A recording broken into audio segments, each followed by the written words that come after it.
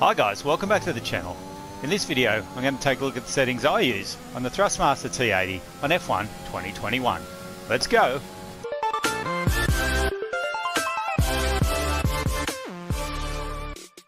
Okay guys, as we know, the Thrustmaster T80 can be a bit of a tricky wheel to get going.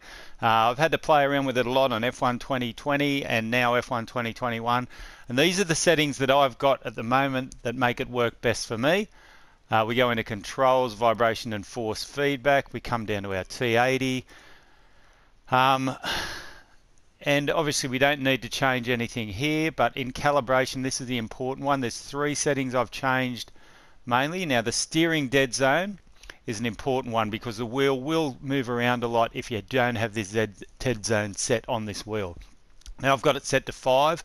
I find anywhere from 5 to 10 is sort of around that setting you want to use. Now steering linearity, this is one that sort of makes it, it will allow the car to turn a little bit more the further you go along, and I've got it on 35 at the moment. That's working well for me. I've tried with all sorts of numbers, but 35 is the one that's working for me. And steering saturation I've got on 10.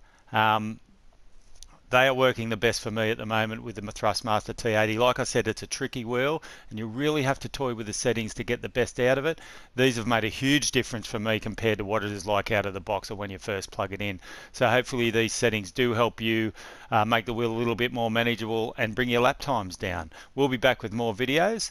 Thanks for watching.